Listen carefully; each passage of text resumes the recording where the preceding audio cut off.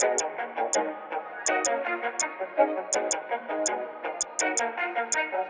guys, Ash here coming at you today in Raid Shadow Legends. Welcome to the video, guys. I'm glad to have you here chilling with me today, talking some Raid. Hey, trigger warning, big disclosure, everything that I have to say, raise the alarms right now, guys. Pay to win warning, pay to win warning. Now you've been warned and you can't complain about it in the comments. This is our job. As the shirt says, ladies and gentlemen, be kind to your average neighborhood content creator for Raid Shadow Legends. I actually say all that because I made a video a few days ago, maybe last week or whatever, about I need to recommit myself. I fell off my raid game, right? I need to recommit myself to actually farming every day in Doom Tower, to, you know, farming dungeons, the whole nine, getting better artifacts on my account. And, you know, a few of you guys were also motivated in the comments. But a few of you in the comments also said, Ash, you know, who do you use? Who would you consider to be the best champions on your account in terms of the builds? Like, what builds are you proud of specifically? I don't know if pride is the right word to attach to something that, well, took me a lot of time and money to get eventually in this game. But I'm going to highlight 10 crown jewels, I guess? Is that an appropriate? The 10 crown jewels of my account. The fabulous life of the rich and famous. When Ash parties hard. I can't do that voice for the life of me, man. I need to bring Hades on or Saf or something.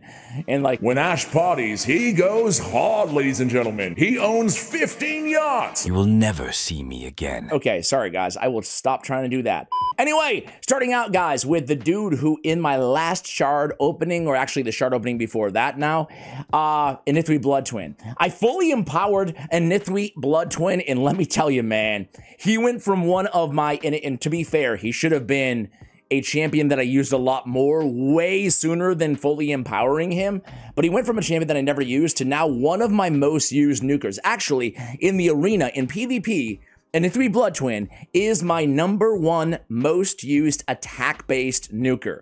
That's crazy. Mainly because of Sun Wukong and every reviver known to man being in the meta right now. So this build, I'll show you the total stats. I'll quickly run through like where I'm using these champions. I'll show you the artifacts on them. My idea here isn't just to brag or whatever. Big bands, I'm not paying with no credit. Because there's not much to brag about, right? You open enough shards, you'll get these champions and you'll get to empower them, right? But it's really about the type of build, where I'm using this, and I hope to maybe inspire somebody, even if you don't have all these champions, inspire you with the build and why I'm using them the way that I do. Anyway, you can see he's at 191 speed, 8,600 almost on the base attack, 104 crit rate, 322 on the crit damage. Now, he's pretty slow, but that's actually by design. I have him in a 6-piece stone skin. I tried out Savage, I tried out Lethal. I even tried him out in Savage and Lethal with Necrit the Great. I did not have as good results as I did with 6-piece stone skin, right? Sacrificing a little bit of ignore defense, but man, having an Enithwi Blood Twin with stone skin for 2 turns, it's like you can feel the opponent on edge, right? He just taps you and you're dead for life, right? So I really like this Enithwi Blood Twin build. I love this Enithwi Blood Twin, and I'm using him everywhere. I got attack, crit damage on the amulet with crit damage as an ascension. I have attack with more attack as an ascension on the ring. I have crit damage on the gauntlets with crit rate as an ascension. I have attack with defense on the chest. I have attack percentage on the boots with attack percentage. I just need to farm a little bit more Sand Devil here and I will get more defense and more attack. Man, that attack's going to be very high. It's some HP, same thing with the HP on the ascension stat on the shield. So not all the way there, but we're definitely close. He's also 5-star awakened. I am 1 star away. Money can buy you anything. Anything you like. And I am saving up everything. I don't have enough right now, even if he did come in my shop, so I'm not looking at the shop because I don't want to feel bad about it. But I will buy that last star once I save up enough. I have Soul Reap on this dude, right? I've actually talked a lot about this, but I've switched a lot of my nukers into Soul Reap. I feel like not just PvP, but I feel like Soul Reap is I think it's underrated in PvE. Like, you can tackle a boss with 14% HP. That's a lot of HP left, excuse me. And you can do a lot of damage on this ability, right? And then obviously if you get to 6 stars, you get the extra speed, attack, and crit damage, and a 20% threshold with 100% true fear, especially in the arena. I love Soul Reap. I really, really do. Why is he so good? Because of Final Doom. Enemies killed by this champion cannot be revived. It's super important to say, guys. I'm not going to go through all these champion kits. It's super important to state, though, on an Ithwi Blood Twin, this synergizes with Soul Reap. So the Reaper, when he comes in and kills somebody, they will not be able to be revived. That's not the case with most block revivers. And it's in the wording here. Enemies killed by this champion. Most block revives say enemies killed by this skill. When the Grim Reaper comes in with Soul Reap, it's not considered the skill, but it is considered the champion. So Soul Reap, especially on block revivers, is really good, obviously for legendaries. Here are the masteries. Basically my favorite, an arena kind of build here in terms of the offensive tree. Come down, Ruthless Ambush, Bring It Down, Helm Smasher, Opportunist as well, because I do tend to run some Kymar here and there, as well as, you know, a Torment and whatnot. So I like having the Opportunist. Okay, let's go ahead and swap to number 2, guys. In no particular order, by the way, on these champions, I have Helikath. I have Helikath +4 empowered. I have him a 1-star awakened. So, you know, maybe we'll get lucky and get more awakening on this dude. But Helikath, I rebuilt my entire clan boss team just so I could free up Helikath to use him in the arena. By the way, not every champion, but most on today's list. Are you okay? I get choked up when I talk about Helikath, man. Most of them are actually arena champions, PvP champions, live arena champions. Because when I'm gonna min-max a champion, I feel like it just goes a lot longer in terms of ROI in a PvP environment where everybody's trying to do the same thing. Whereas oftentimes, if you can clear the content, it's just a matter of maybe shaving a second or two off your time in PvE, not a matter of win or lose once you have that down. Ergo, I put more time into my PvP champions in terms of, you know, giving them the best of my artifacts and resources. Anyway, Helikath, man, he's my Nuka-Cath. Nuka-Cath? That doesn't really have a ring to it, does it? No. But I built him to be a nuker, and boy, is he a good one, man. This dude can take down anybody and everybody with that A1 that ignores block damage and shield. He's got a decent amount of HP, a lot of defense, 6,600, 233 on the speed, 100, 299 on the crit rate, crit damage, and a little bit of resist in there as well. Not enough accuracy to dependably land the weaken against tankier, kind of high resist targets, but it's okay. He's still incredibly good. So again, all-out nuker build. He's in Savage. He has Helm Smasher. He's got crit damage as well. Savage and crit damage, or lethal and crit damage, are usually my favorite way to build a nuker. Obviously, we had Stone Skin on Nithwi, so there are obviously exceptions to every rule. We have him on defense with accuracy on the banner. We have crit damage with crit damage on the amulet. We have defense with defense in terms of ascension stats on the ring. We have speed on the boots with defense percentage. We have defense percentage with HP percentage on the ascension on the chest, and then we have crit damage. We don't need the extra crit rate. He's already at 100 on the gauntlets. Let me go ahead and show you quickly. I have Lightning Cage as a blessing. Again, it's only 1-star awakened, so, you know, we went Lightning Cage. I feel like that was the way to go for a 1-star. On the masteries, again, nuker build, same, very close. He has Cycle of Violence instead of Opportunist, but everything else is the same as the Nithwi Blood Twin on the masteries. So yeah, Helikath is an amazing nuker. That A2 smacks in the A1 that he's using every single time that somebody attacks somebody with block damage. He's going in there and he's, again, ignoring that shield and block damage. So freaking good. And does so much damage. Really good multipliers. So I run usually he, and let's just talk about my other favorite nuker. My 3 nukers that I use the most in live content, live arena, or just arena in general, are a Nithwi Blood Twin, Helikath, because I have him built as a nuker, and Harima. So Harima's number 1. How dare you? In live arena, most times I'm picking Harima first if I'm picking first. If I'm picking second, I'm usually going with Harima and Yumeko, some control, or Marichka or something like that. Anyway, Harima, I have her fully awakened, +1 empowerment on Harima. She's my only fully awakened nuker that I use on a routine basis. I do have Halakath as well, or excuse me, I have Foley, excuse me. I have Foley fully awakened, but I don't use him as much as the others, even though he's a big staple on my Fire Knight hard team. Anyway, Harima. She is, I mentioned this in one of my previous videos, she might be the crown jewel of my account. She's my favorite nuker in the game. She's got 6,800, almost 7,000 on the defense, which I'm pretty proud of. To get almost 7,000 defense and then have her at 222 speed, 100 and 300 on the crit rate, crit damage. It's tough to get all those stats and have her as fast as she is. The accuracy is a bit low at 215, but keep in mind, you know, I really love this. I mean, this passive is so good, right? Enemy ignore defense effects are decreased by 50% is just so crucial and so powerful, but she also can't land weak hits against Demon Spawn faction.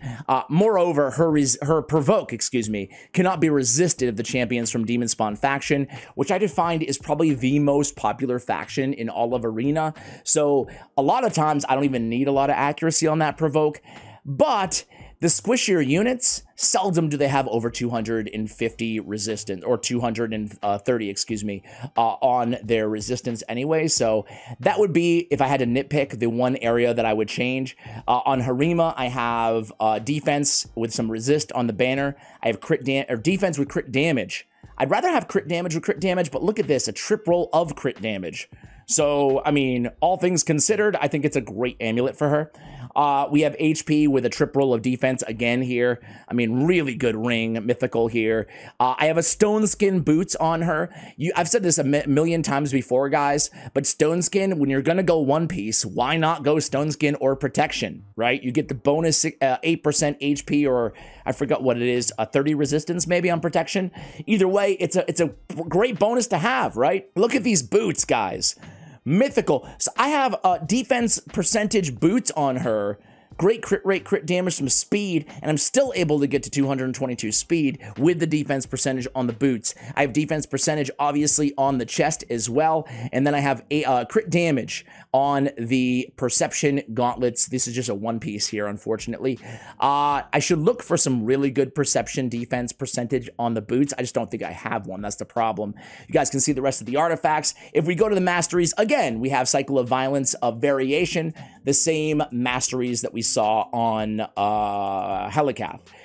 With the exception of the defense tree, you could definitely make the case that I should maybe go support over defense, but I love having blast proof and I love having resurgent on my champions. So there it is. It is Harima the Nuker. All right, guys, let's shift gears a little bit and go for some support champions. And again, I realize and apologize that these are all like the most powerful champions in the game. Marichka, I don't have Taurus. I do have Marichka. I have her built in a bolster set.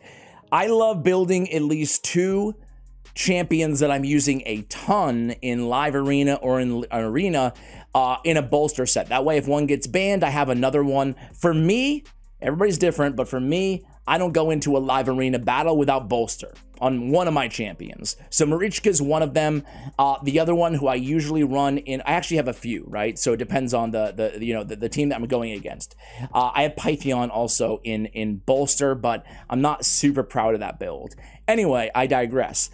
We have bolster set, protected 30% HP, shield on all allies for 3 turns, which is great because she's bringing a protected strengthen as well. So she's all about protection. She's got a one-piece stone skin on there for even more HP as well. Her total stats here are going to be 109k on the HP, almost 4,000 on the defense, 239 on the speed, and 472 on the resistance. So I'd like to get that resistance maybe even a little bit higher. The reason I like resistance on her is obvious. On any cleanser that I'm using in the arena, if possible, I like to build them with as much resistance as humanly possible. That way they can cleanse the debuffs off everybody else who doesn't have high resistance, right? So we come in with the cleanse, or we can come in with just one of the best heals in the game. I think it's the best heal in the game. It's a 40% of this champion's max HP. That's like 42, 41k heal. Enough for a complete heal, right? For a lot of champions in the game. And then we get the shield and a protected strengthen. Come on, man. That's insanely good heal. Yeah, Marichka's incredible. I have Intimidating Presence on her. It's a 3-star. Plus I get a 400 defense, which is really, really good to get. I have, for masteries, defense and support. So all those healing masteries really bump that heal up to like 48, 49k with the lay on hands and everything else. And that is going to be enough to pretty much complete heal everybody that I'm running, with the exception of some of my other supports who are, you know, tankier anyway. On the defense, what are we doing here on the defensive side of things, Ash? Excuse me. Well, we go with resistance and we end with resistance. As I mentioned, I like to have high resistance on these champions.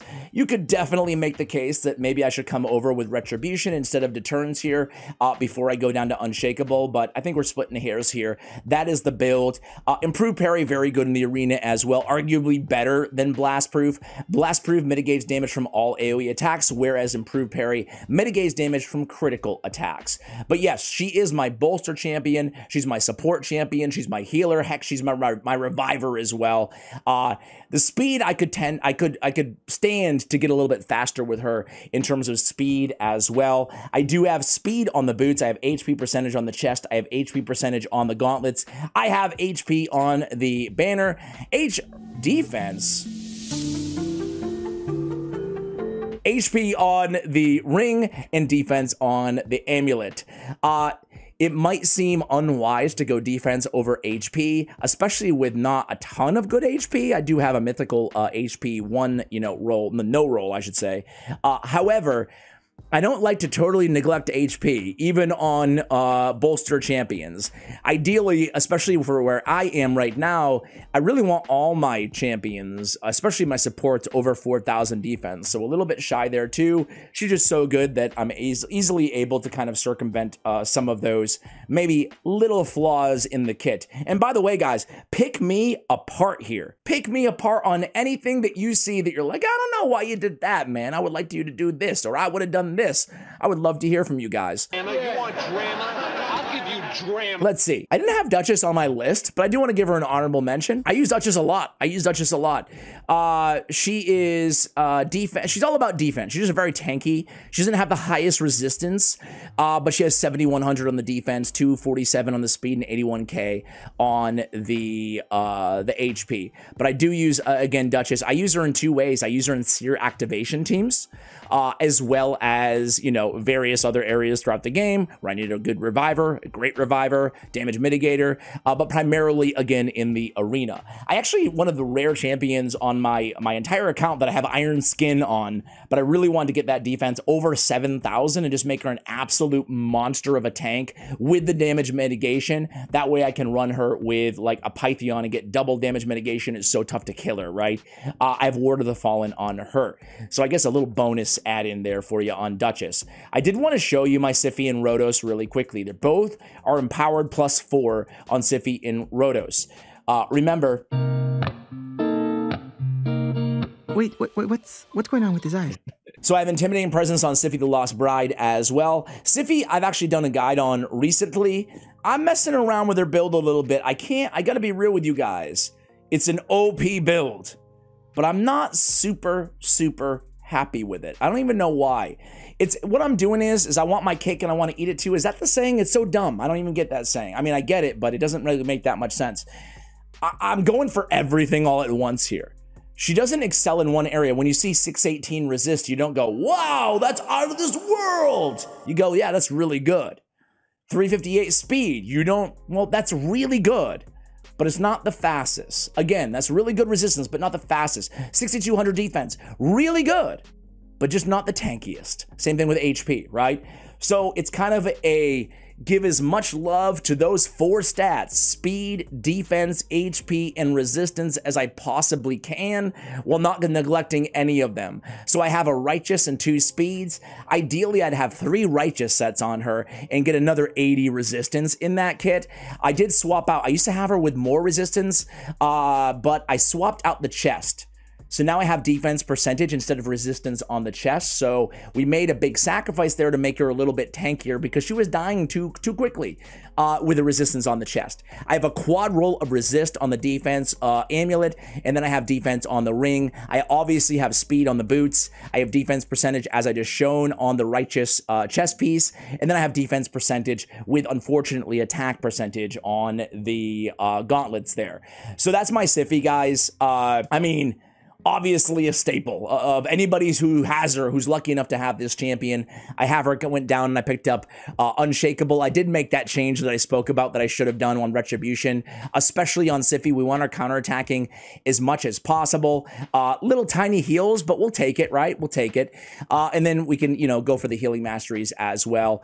Again, not much in the way of healing, but we do really want to pick up lasting gifts on Siphi, the Lost Bride. And keep in mind, when I say not much in the way of healing, obviously it doesn't pertain to Retribution on the counterattacks, but it does pertain to her passive Eternal Bond. Heals each ally by 10% of their max HP at the start of their turn. So that's my Siphi, the Lost Bride, guys. On Rotos. Oh, Rotos. Rotos is just a beast, a boss. Love Rotos. I have him 2-star Awakened plus 4 Empowered. And the total stats on Rotos, the Lost Groom. We have almost 60k HP, which is very hard to do. HP makes a massive difference on Rotos, the Lost Groom, right, guys? We have almost 60k, but we're scaling from 11,895. It's tricky to get it up at that high, but it makes a dramatic impact on his multipliers. We want a lot of HP, and we also want a lot of attack. So he's tough to build, but if you can pull it off, he's going to be a monster. So we have 60-ish, rounding up a little bit, 60k, 5,100 on the attack, 209 speed, 101 and 328 crit damage. Yeah, he's a monster. He's a beast, guys. What can I say? It's Rotos. HP on the banner. We have crit damage on the amulet, and then we have HP on the ring. Obviously, I'm definitely going to recommend everybody go HP on the ring and HP on the banner on your Rotoses because it's easier to get that flat stats that don't need to worry about the low base HP because it doesn't scale that well. We have speed on the boots. We have HP percentage on the chest, and then we have crit damage on the gauntlets. You could go attack percentage on the chest as well. I've tried both out, and honestly, the damage is very slightly in favor of the HP percentage, even though it doesn't scale that well versus attack. Now, granted, I do have that nice double attack roll, plus 6%, so 24% just on the substats there. In terms of masteries on Rotos, we have Helm Smasher, the same thing. This is my favorite arena kind of build out there for nukers. All right, guys, Yumeko time. Yumeko's nice and simple, man. We're building her as fast as we possibly can with as much accuracy as we possibly can. It's easy for you to say. So there's the defense. I went support tree. I ended on Eagle Eye. I obviously don't need Master Hexer, so we went with Spirit Haste, okay? But again, the build, Temporal Chains. I love going Temporal Chains on my Alikas, my Bashers, my Warlords, my Yumekos, right? We're going to have super high accuracy anyway.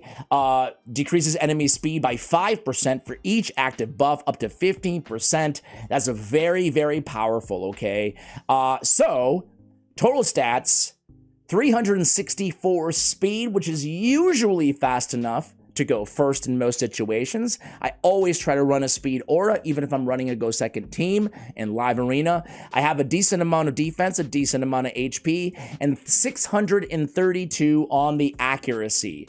632 plus the masteries, usually enough. I will say in 95% of scenarios to land the Dance of Time and reduce the cooldown of all enemy skills. Man, I love me some Yumeko. Just in terms of stats or artifacts, defense percentage, I have accuracy, obviously, on the chest. I have speed on the boots with speed, ascension stat. And then I have accuracy on the banner as well with the trip speed roll. Actually, let's burn it. I have 4 of these bad boys. Give me an 8. 7. That's big. And you might think I'm overreacting, but, you know, longtime players will know 367 now. I mean, every one speed makes a massive, massive difference when we're min-maxing champions. So accuracy on the chest, accuracy. And then, as I mentioned, 2 perceptions and 1 speed set on her as well. A couple more that I wanted to show really quickly, guys. I wanted to show one non-legendary champion. I thought it would be fun. Seer, you're going to see when we go to Seer here, yeah, she's not all ascended. She's not like super OP in terms of her artifacts. She does have great stats, don't get me wrong. 102, 287, 209 speed. But really, the reason she's a crown jewel, she makes that list, is because she has a 6-star crushing rend, which is... What happens? Insane. Insanely good, guys. Trust me on this one. Every hit will ignore a percentage of the target's defense. 1% defense for every 10 levels. Now, every hit doesn't matter as much because she's killing everybody on the first hit anyway. But if you can get a 6-star Seer, this is why she should be on everybody's 2x epic wish list, right? It's only a 2x, but just put her there. Because if you can get this, 1% for every 10 levels instead of 25, 40, or 50, right? 1% for every 10 levels. They have like 350 levels. Daddy, chill. So it's massive ignore defense. It is the best blessing in the game when at 6 stars for damage dealing, in my opinion. It's so good. Even in PvP, I mean, you're still ignoring an extra 6% defense on every single hit and getting all the stat bonuses. It's best obviously in PvE, but it's still really good. So that's my Seer. I consider her a crown jewel of the old account. I really do. She's so good. Guys, one more that I wanted to mention really quickly. One of my personal favorites. Again, the gear is not going to blow you away compared to some of these other champions on the account. I guess 2 more. One like super honorable. I just got a +4 Mithrala, and I have triple perception sets. I have over 1,000 accuracy when you add up the resistance and accuracy, and over 100k on the HP there. Triple perception, I think, is the way to go on Mithrala, but you can definitely make the case to go other ways too, like Relentless, and there's a few different builds for Mithrala out there. But I wanted to show some love really quickly to Contra the Cyclone. You guys know, if you've been watching my channel for any amount of time, how much I love Contra. She's just amazing, right? Some defense. I built her as a nuker and a debuffer. So 247, she's nice and fast, and she can nuke, and she's in that reflex, right? So she's Hydra. This is a Hydra champion. She's one of my favorite Hydra champions in the game. For my money, she's the 2nd best provoker inside the entire game, guys. For Hydra clan boss, with this no escape, 75% chance of placing a provoke for 1 turn on enemies under 5 or more debuffs at the start of this champion's turn. You know, if you have a good balanced team, you're always going to be landing a provoke or having a 75% every single time. I love her after Molly Tankard. She's my 2nd fave. And then I have her again in Reflex. That way, 40% chance to reduce a random skill cooldown by 1 turn. It's always going to go right to the A2. It's the only possible skill that can be reduced. It's already on a 3-turn cooldown. It's already attacking 3 times. We're already landing so many debuffs, and now we're doing it potentially every other turn. It's insane. I love Contra, if you can't tell, and she smacks in terms of damage here. 108, as I said, 247, so I've got it all. A real nice blend. Guys, these are the crown jewels of yours truly account. Who are you most proud of in terms of builds in this game? I do realize, too, that I didn't have many, like a couple reflex or 1 reflex, a lot of perception, bolster, righteous, stone skin, but I didn't have anything like super outside the box. So maybe I'll come in with more obscure builds that are really good, like some curse sets or something like that in a future follow-up video. Hopefully you guys enjoyed this. I don't know if it was good or bad, honestly. Usually I feel good about videos when I'm done recording. This one, I am not sure. Hopefully you guys enjoyed. Thank you for watching, and as always, take care, guys.